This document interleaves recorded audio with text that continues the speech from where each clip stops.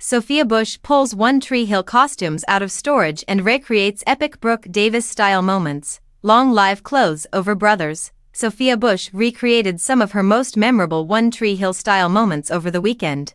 Digging out several of her character Brooke Davis's clothes from storage, Bush, 42, posted a TikTok video of herself donning 6 important Brooke Davis items on Sunday, August 18, referencing the fictional fashion business Clothes Over Brothers, which her character founded in the Smash drama series. Captioning the video, Clothes Over Brothers. 21 years later, Bush bopped her way through the fun clip, which saw her don a burgundy lace top paired with blue jeans, a strapless red gown, a black evening dress with a jeweled neckline, a flirty purple mini dress and more. We all know B. Davis would have loved TikTok trends, Bush added to the post. Fans of One Tree Hill, which ran for 9 seasons after premiering on the WB on September 23, 2003, were quick to join Bush on her trip down memory lane, quickly commenting on the video.